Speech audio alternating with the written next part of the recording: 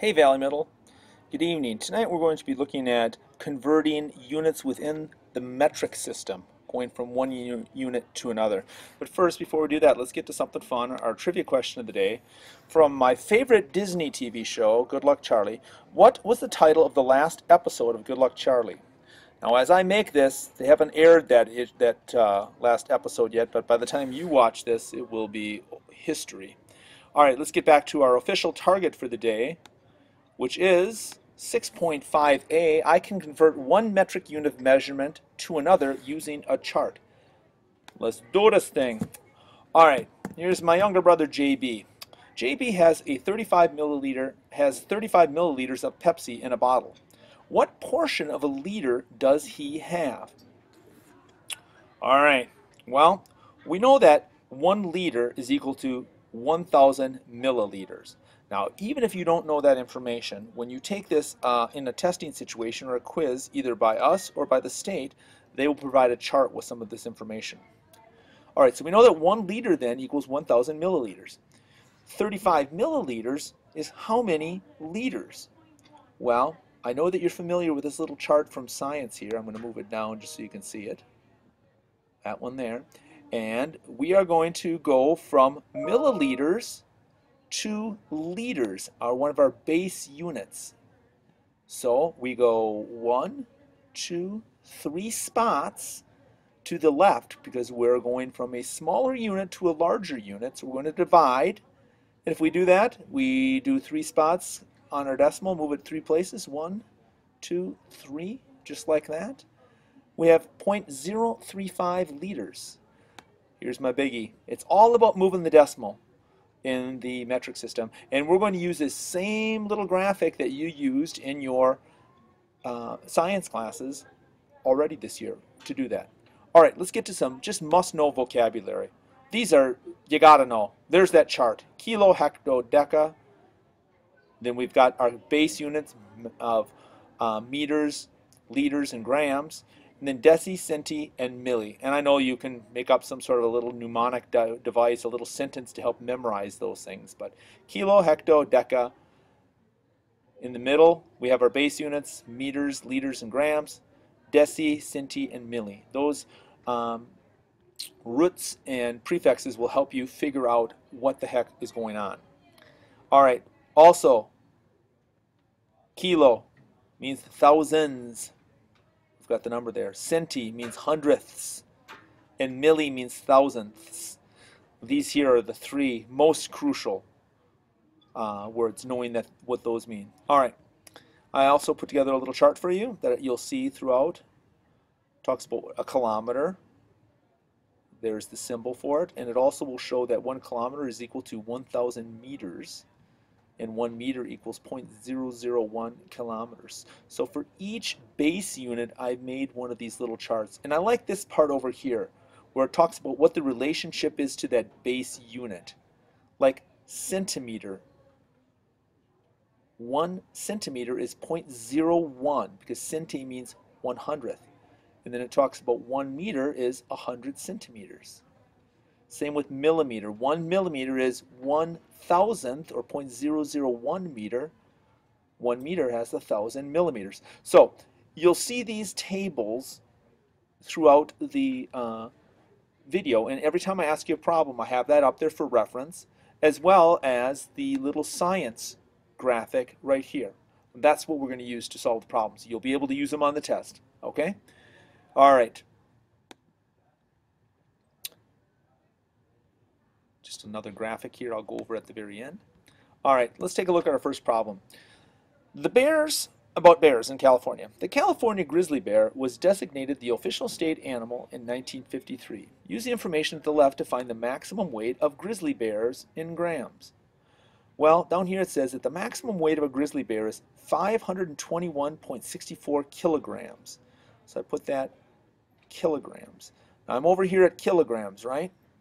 And they want me to express it in grams.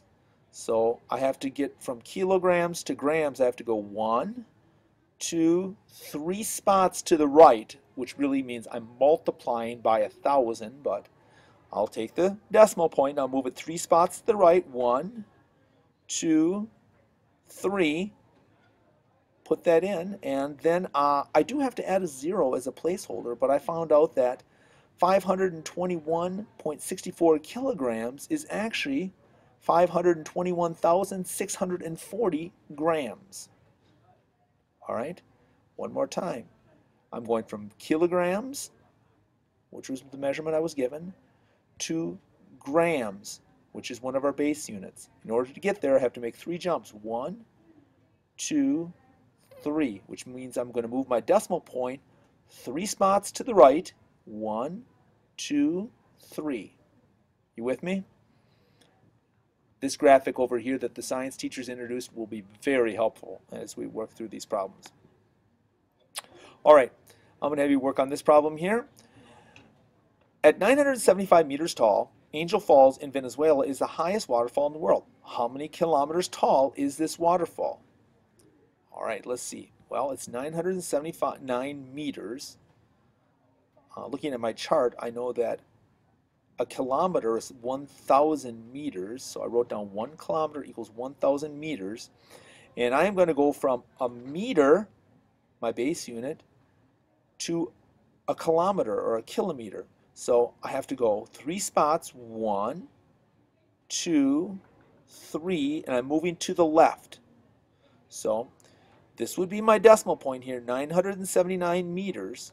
So I have to move to the left. I'm going to have a smaller number, 1, 2, 3. So my actual answer is 0.979 kilometers. All right, you with me? I moved it 3 spaces. I was going from meters to kilometers. 1, 2, 3. I take a look at my number, 979. This is where the decimal would be. I have to move it 3 spots to the left, because that's what I did in my chart over here. I'm dividing by 1,000. I'm getting a smaller number, 1, 2, 3. And there we go. It's just that simple. Okay, let me drop my screen and have you try working this problem right here on your own. Go ahead and pause it. I'm going to slide that down so you can see. Yes, I'm not. All right. My hockey stick is 180 centimeters long. How long is it in meters? All right, so it's 180 centimeters. Just going to close this. I know that 1 meter is 100 centimeters. I'm going from centimeters to meters. So I only have 2 jumps, and I'm going to my left. So I have to look at this number. Okay, where's my decimal going to be? It's going to be right here where my cursor is. So 180 centimeters equals how many meters? I'm not sure. So I'll take my number. I'm going to move it, the decimal 2 spots to the left. 1, 2, and my answer is 1.8 meters. Well, let me just see if that makes sense. I was at centimeters. I know that 1 meter is 100 centimeters. So I'm not going to have 2 meters, right? It's going to be a little bit less, and that is a little bit less, 1.8 meters. My answer makes sense, and it checks out. All right. Here are 3 quick problems to try on your own. I've got the graphic up here to help. Go ahead and see if you can do it. All right, let's see how you did. The first one, 1,800 milliliters is how many liters? Let's slide this down. So I'm going from milliliters to liters, right? That's a base unit. So I'm going to make 1, 2, 3 jumps to the left. So here's my decimal point over here, 1,800. So I'm going to make 3 jumps to the left, 1, 2, 3, giving me 1.800 or just 1.8 liters. Good job. All right, the next one, 122 millimeters. So I'm here at millimeters, and I'm going to go to centimeters. Well, I'm just going to go 1 spot, millimeters to centimeters. I am moving to the left, so 121 millimeters becomes, move it 1 spot to the left, becomes 12.1 centimeters. And our last one, 250 grams, we're going to milligrams. So here we're going from grams to milligrams, I'm going to go 1, 2, 3 spots to the right. So, of course, I have to move my decimal 3 spots to the right. 1, 2, 3, giving me a total of 250,000 because I had to put in 3 placeholders. All right, I think you get the idea of how to use these. I want to review one thing with you quickly. This chart right here, that helps me a lot. If I'm going from a smaller unit to a larger unit, I'm dividing and I'm going to go to the left. If I'm going from a larger unit to a smaller unit, I'm going to multiply and I'm going to the right. This little thing here, memorizing this and being able to put this down and move from 1 meter to centimeters, 1, 2, I'd be moving it 2 spots to the right. It's invaluable. This is excellent. Thank you to the science crew for coming up with that. So make sure you do that. Here is your ticket to the show. How many millimeters in 220 centimeters? How many liters in 1,456 milliliters? Go ahead and write those down. I'm going to flip back and show you this real quick so you can copy this down in your notes. Right here, I would take and copy that box. All right, let's get to the end. The answer to the trivia question. The title of the last episode of Good Luck, Charlie. Very fitting title. Goodbye, Charlie. Teddy goes off, my favorite there, Teddy. Teddy heads off to college, and they're trying to figure out a way to say goodbye. I haven't seen the episode, but I have seen some of the previews. All right, thank you for watching. Goodbye.